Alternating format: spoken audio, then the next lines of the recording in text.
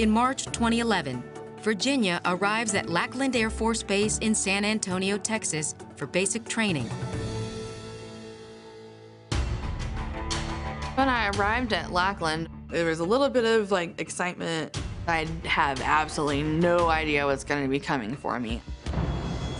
Lackland Air Force Base is considered the gateway to the Air Force.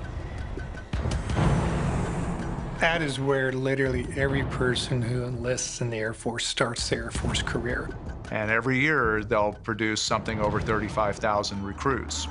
And recruits can be as young as 17, and they are in basic training for 8.5 weeks.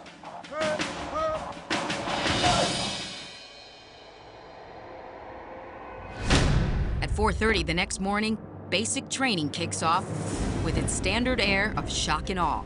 The male MTI, he came in the dorm room, he was throwing stuff, pulling stuff out of lockers. It is just a storm of screaming and yelling. I'm not waiting on your asses. Let's go, let's go, let's go. So everybody's in a mass confusion running around. And then he was like, I'm Staff Sergeant Walker. I'm gonna be your MTI. Basically anything that I say goes, don't question me.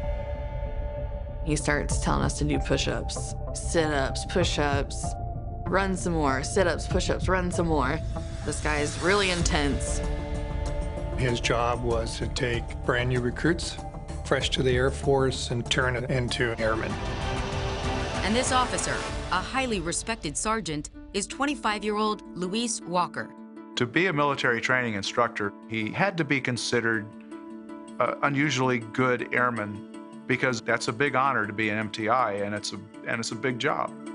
Walker dreamed of being in the Air Force since he was 14 years old.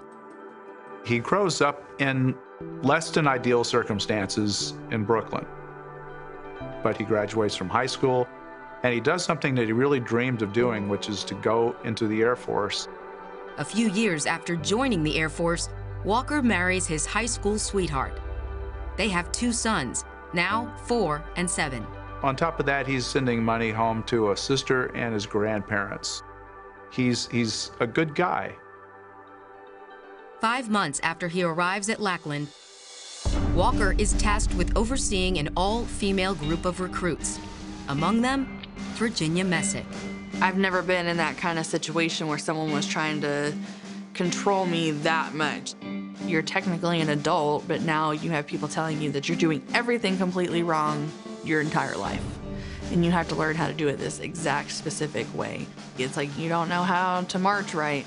You don't know how to make your bed right. Everything had to be a certain way in our drawers. I mean, people are getting in your face. Making matters worse, isolation from the outside world is taking its toll. Early on, I felt very alone because you can't talk to anybody except for who are around you. All the things that you depended on, your phone, getting on social media, texting friends, that disappears in basic training. I thought to myself, like, why would you put yourself in this situation? During her second week of basic training, Virginia reaches out to her MTI for help. So I told Walker that I needed to get in contact with my friend who was in Afghanistan. And he was like, oh, I'm so glad you came to me. You know, everybody who's on deployment needs someone to talk to. He's like, why don't you just come in the office and you can just email him real quick. Sergeant Walker invites Virginia into his office to contact her friend. The first time Walker called me into the office, he was like, here, just sit in my chair and I'll sit at the chair by the door. I have never seen him so relaxed. He was just very friendly to me. I know it's against the rules, but if he's allowing me to write an email, then that must mean it's okay.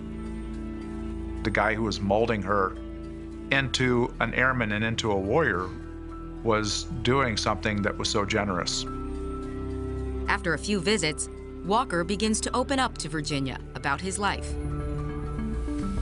I really remember him telling me, like, in detail about his kids and their ages and his wife and how they were high school sweethearts. Just going on and on and on about, like, either work or personal stuff, and was very, like, across the bar talking to me like I'm his friend. Like, it was just a normal conversation.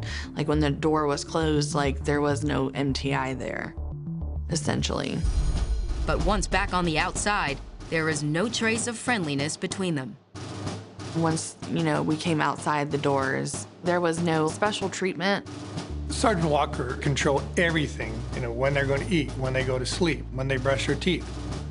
We had to ask to go to the bathroom, like we were in kindergarten, and he'd either say yes or no. I mean, I do remember a specific time that he said, no, piss yourself. But in his office, Walker continues his polite demeanor with Virginia, until one day, the conversation changes. Sometimes he would ask me inappropriate questions. He would be like, oh, do you have a boyfriend? And he would go through like pictures on my phone. And he said that he thought that country girls were hot. He would ask me like, oh, you must be like that crazy country girl type, so where's the craziest place you've had sex? His authority was almost limitless, especially in the eyes of his trainees. The chain of command that you now have to follow those who are above you. I don't want to talk about that with him. It made me feel disgusting, but at the same time, like, I felt like I had to answer him. And by week 3 of basic training, there's another shift in Walker's behavior. I mean, it started out like normal. He was sitting in the chair talking. So I'm checking my email and I hear him stop talking, but I don't think anything about it. He gets up and moves behind me where there's lockers, and I just start to feel like the air changed in the room. And I was just like, okay, let me just get my email done and I'll get out of here because I'm starting to feel weird. And then I heard the door like slam closed, and I like felt him behind me.